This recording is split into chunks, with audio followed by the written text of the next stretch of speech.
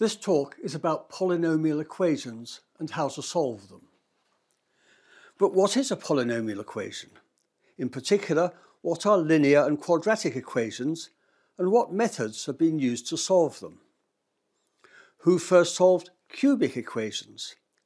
And can all polynomial equations be solved? A polynomial is an algebraic expression like the one shown here. 3x to the fifth plus 4x to the fourth minus 8x squared minus 5x plus 6, which is obtained by adding and subtracting powers of a variable x and their multiples, such as 3 times x to the fifth and minus 8 times x squared. A polynomial equation is then an equation where a polynomial is put equal to 0. The degree of a polynomial is its highest power. Here the degree is 5 because the highest power appearing is x to the power 5. Our aim is then to find solutions of the equation. For example, this equation has x equals 1 as a solution because when we substitute 1 for x and its powers, we get 3 plus 4 minus 8 minus 5 plus 6, which equals 0. It also has 4 other solutions. In this talk, our concern is mainly with solving linear equations, those of degree 1, such as ax plus b equals 0, where a and b are constants, and quadratic equations, those of degree 2, with a term involving x squared. But we'll also look at some cubic equations, those of degree 3, with a term involving x cubed. People have been solving equations for thousands of years, although our algebraic notation is only some 400 years old. Here are 2 problems involving linear equations from an Egyptian papyrus dating from about 1800 BC. The first of these, problem 26, shown here, asks for a quantity which, together with a quarter of it, give 15, or in our algebraic notation, which they didn't have, x plus a quarter x equals 15. The second equation asks for the quantity which, together with 2/3 of it, 1/2 of it, and 1/7 of it, gives 33. And again, we can rewrite this algebraically. There are several similar problems on this part of the papyrus, which suggests that it may have been used for teaching. How did the Egyptians solve such problems? For several of them, they used the method of false position, where they guessed a solution and then scaled it up or down as necessary. Here, because of the 1/4, we might try 4. Then the quantity in its fourth part is 4 plus 1, which is 5. But we want 15, not 5. And so we scale our guess of 4 by a factor of 3, giving us the answer 12. Problem 31 is much more complicated, and using our algebraic notation, we can solve it to give the answer 14 and 28/97. On the papyrus, they gave their answer in terms of unit fractions of the form 1/something, as 14 plus 1/4 plus 1/56, and so on, illustrating the amazing facility they had when calculating with these unit fractions. A different type of problem appears with many others of a similar type on this Mesopotamian clay tablet, also from around 1800 BC. It asks, I found a stone but did not weigh it. After I weighed out 8 times its weight, added 3 jin, and added 1/3 of 1/13 multiplied by 21, I weighed it, 1 mana. What was the weight of the stone? This clearly isn't a practical problem. To find the weight of the stone, we could simply weigh it. And it was probably used for teaching purposes. But using our algebraic notation, let x be the stone's weight in jin. Then 8 times its weight plus 3 jin is 8x plus 3. We then add 1/3 times 1/13 times 21 times this amount, and simplifying this, we then get 20 over 13 times 8x plus 3. Putting this equal to 1 mana, or 60 jin, then gives us x equals 4.5 jin as the weight of the stone.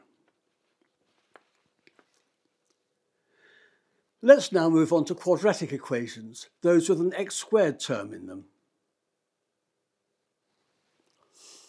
The two most familiar ways of solving these, which we learn at school, are both shown here. We'll illustrate them with the specific equation x² plus 10x minus 39 equals 0, which we'll meet again later. The first method is to factorize it. Here the clue is the 39, which is 3 times 13, giving us the factorization x² plus 10x minus 39 equals x minus 3 times x plus 13. But since their product is 0, either x minus 3 or x plus 13 must be 0. That is, x is 3 or minus 13. The second method uses the familiar quadratic equation formula.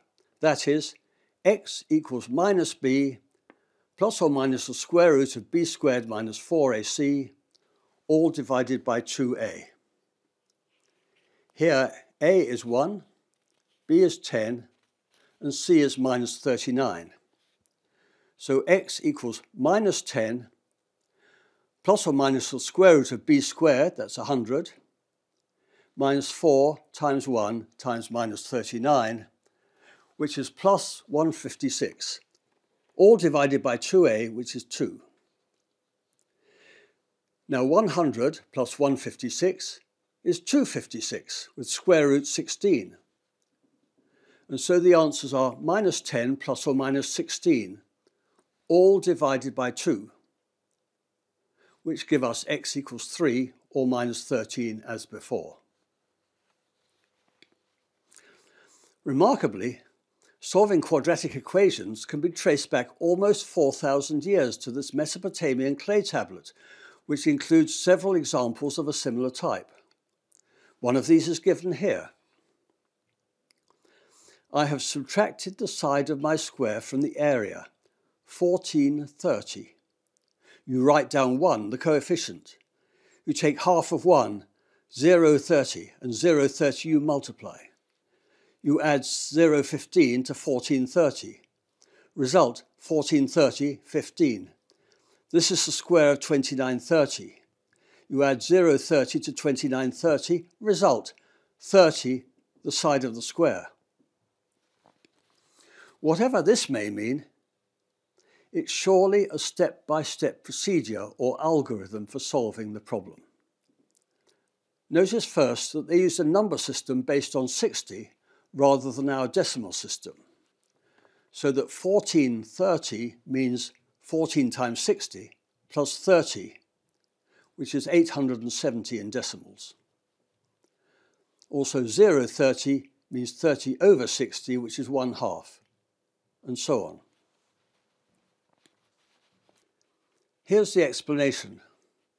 Although we can't literally subtract the side of a square from its area, we can interpret this as x² minus x, and this is equal to 870. How did they solve this? They first took 1, which is the minus b in the quadratic equation, halved it, and squared the result to give 1/4. They then added this to 870 to give 870 and 1/4, and took the square root of this to give 2930, or 29.5. Finally, adding the half they had earlier gave them the correct answer of 30 for x. You can check that these steps, described so long ago, corresponding to building up the quadratic equation formula. This method for solving quadratic equations is sometimes called completing the square, and we can see this more clearly from a geometrical solution presented in Baghdad by the 9th century Persian mathematician Muhammad al-Khwarizmi in a book that he'd written. Its title contained the term al-jabra, which gave us the word algebra. He considered the problem 1 square and 10 roots of the same amount to 39 dirhams, which means x² plus x equals 39. Here, a dirham is a unit of currency. To solve this, he drew the shaded square on the left with side x and area x², and added to it 2 rectangles of size 5 by x. These 2 rectangles have total area 10x. He then completed the square by adding the shaded 5 by 5 square on the right. The resulting large square has side x plus 5, so its area is x plus 5 all squared, which multiplies out to give x² plus 10x plus 25. But x² plus 10x is 39, and so we now have 39 plus 25, which is 64, as the area of the large square. So the side of the square is the square root of 64, which is 8. That is, x plus 5 equals 8, giving x equals 3 as the solution to the problem. Notice that negative numbers were then considered to be meaningless, so the alternative solution, x equals minus 13, which we found earlier, did not arise. What about cubic equations? For many years, these were considered impossible to solve. Indeed, it wasn't until the early 16th century that they were solved in general, in Italy.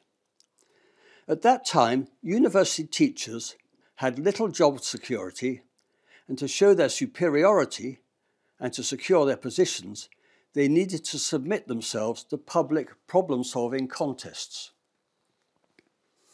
Around the year 1500, one of them, Scipione del Ferro, discovered how to solve cubic equations of the form x³ plus cx equals d, which we'll call type 1. And he revealed his method to his pupil, Antonio Fior. A little later, Niccolo of Brescia, known as Tartaglia the Stammerer after his face had been slashed by a sabre in childhood, found a method for solving cubic equations of the form x³ plus bx² equals d, which we'll call type 2. But by this time, Del Ferro had died, and Fior felt himself free to challenge Tartaglia to a public contest, giving him 30 type 1 cubic equations to solve. In return, Tartaglia gave Fior 30 type 2 equations. But Tartaglia was a far better mathematician than Fior, who failed to solve Tartaglia's equations. Meanwhile, Tartaglia, after a sleepless night, managed to solve all of Fior's type 1 equations, and so won the contest. Here briefly is the method Tartaglia used to solve type 1 cubics. He first sought two numbers u and v with difference d and product c/3 all cubed. Finding these involved solving only quadratic equations. A solution to the equation was then the cube root of u minus the cube root of v. For example, for the equation x³ plus 9x equals 26, where c is 9 and d is 26, he would seek numbers u and v, where u minus v is 26, and u times v is 3 cubed, or 27. Solving these gives u equals 27 and v equals 1, and so x is the cube root of 27 minus the cube root of 1, giving 3 minus 1 equals 2. The general solution to equations of this type is the complicated formula given below. But notice that, like the quadratic formula, it involves only arithmetical operations such as adding and multiplication, and the taking of roots. At this stage, another mathematician named Cardano entered the scene. He was writing what would become a classic algebra text, The Great Art. And on hearing about the Fior-Tartaglia contest, he wanted to learn Tartaglia's method for type 1 equations. The secretive Tartaglia was reluctant to reveal it, but finally agreed to do so when Cardano promised to give him an introduction to the city's Spanish governor who might be approached for funding. Cardano gave a solemn oath never to reveal Tartaglia's method. But on learning later that it had been discovered by Del Ferro, he went ahead and published it. Tartaglia was outraged and spent his remaining years writing him vitriolic letters. By this time, quartic equations, polynomial equations of degree 4, had also been solved, and Cardano duly included them in his book. Finally, what about polynomial equations of degree 5 or more? Can these be solved with only arithmetic operations and the taking of roots? The search for such methods continued through the 17th and 18th centuries by Joseph Louis Lagrange in France, who formulated a new approach. This was then taken up by the Italian Paolo Ruffini, who produced a proof that no such methods or formulas can exist for these higher degrees. But his proof contained a gap. This gap was eventually filled by the Norwegian Niels Henrik Abel in the 1820s, who proved the result shown here. No general method or formula exists for solving polynomial equations of degree 5 or more. His work was then extended by the brilliant young French mathematician Abel and Galois, who developed powerful algebraic criteria for deciding which equations can be solved.